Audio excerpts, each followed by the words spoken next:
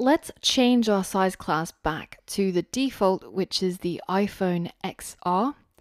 And we want to fix our problem where our background image gets cut off when the orientation changes. So how can we do this? Well, essentially, we need this background to resize itself so that all four edges of that image is tied to the four edges of our screen, so that the top edge here is always sticking 0 pixels to the top of whatever orientation the screen's in. The right is always sticking 0 pixels to the right of the screen. The bottom is 0 from the bottom, and the left is 0 from the left. But of course, we can't just adjust our image like so, because as soon as we flip back to the other orientation, it stays exactly the same. So we need to add some rules or constraints onto this image view. And that is what we're going to tackle in this lesson. To begin, let's make sure that you also have the same size class selected, the iPhone XR, and that it's in portrait mode. And then we're going to select our App Brewery background image view, and we're going to resize it so that it fits the entire screen of our iPhone XR. And then we're going to make sure that our logo is bang in the middle of our screen. So this is kind of our desired look, at least in portrait. From here, we're going to add some constraints to our App Brewery background so that even when it's in landscape or on a different device, it still is touching all four sides of the phone and it's stretching to fit the entire screen. And then we're going to go and click on this button right here, the little square button, which is going to allow us to add a constraint. And the constraint that we want to add is to specify a 0 pixel distance from the top of the phone, 0 from the left, 0 from the right, and 0 from the bottom. So we're going to click on these red lines and turn them from these dashed lines to solid lines to activate those four constraints. And then we're simply going to click on this button. Now, if you don't see 0 in each of these boxes, then go back and make sure that your background is placed exactly like so and it's fitting the entire screen. Once you're done, go ahead and click Add 4 Constraints. And now when we go into our landscape orientation, you can see that our background image view is now more or less stretching to fit the entire space. But there's a couple of problems here. Firstly, why is it that our background is not going all the way to the left and right? What's going on there? Well, we can actually explore our constraints and figure out what's gone wrong with them by expanding our constraints here, and we can see what these constraints or rules are doing to our user interface. So the first one is a rule that says the right side, or the trailing side, as highlighted here, of our App Brewery background should be equal to the safe areas trailing.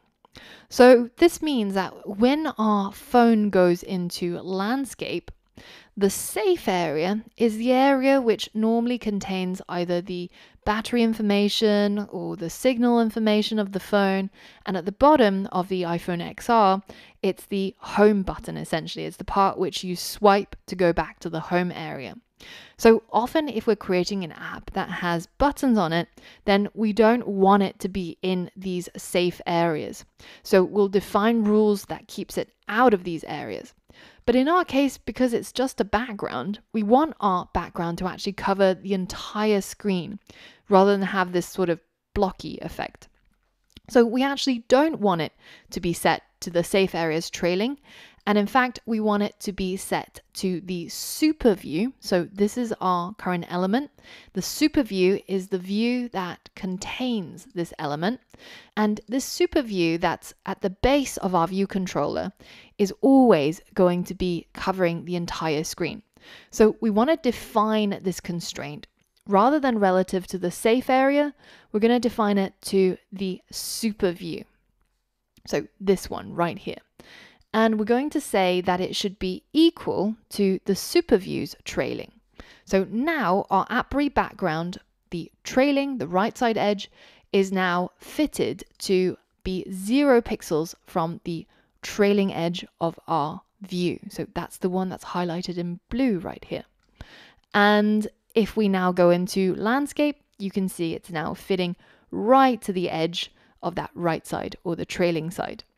So let's go ahead and fix the same thing with our leading view. So you can see we've got our AppRe background leading set to be equal to the safe area leading. So let's go ahead and change that from safe area to the super view. And now when we go into landscape, you can see that it looks perfect as it is. Now you can see that each of these rules, when you click on them, you can view them in more detail in the attribute pane. And you can see the rules that have been set up here that set the constraint between a first item and a second item and the relationship between them. So for example, if I wanted my AppRe background top to stop at the safe area, then I would change this to my safe area and change that constant to 0. So the top of my image view is now 0 from the top of my safe area.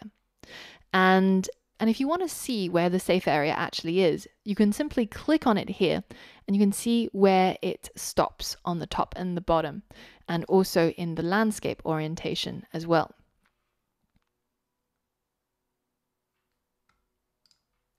Let's restore that constraint back to what it used to be, which is where the top is equal to the top of the super view. And let's look at another thing. If we take a look at the trailing, so the one on the right, it's currently set to the super view's trailing, but we can also set it to be relative to the margin. So the margin is that thing that pops up when we have an element that we drag to the right or to the left. You can see that blue line that pops up. And often when you have a button or when you have a logo, you don't want it to be right to the edge because it's hard to read.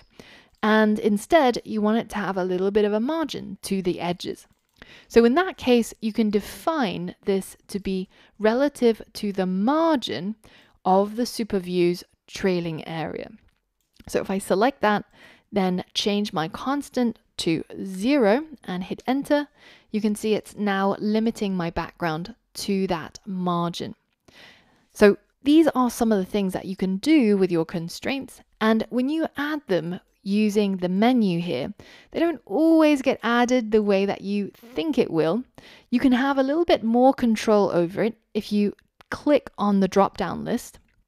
So for example, if I select my logo here and I click on here, then you can see that I can define it relative to the safe area or to the view. And I can change the distance or the value from those areas. So our background is now pretty much sorted. And if we take a look at all the different device sizes, all the way from small ones to large ones, it's basically adapting it to fit the entire screen background. And even when we change the orientation, it still looks pretty good. The next thing to do is to figure out how we can lay out our logo. And to do that, we need to learn about alignment. And that is what we're going to do on the next lesson. So I'll see you there.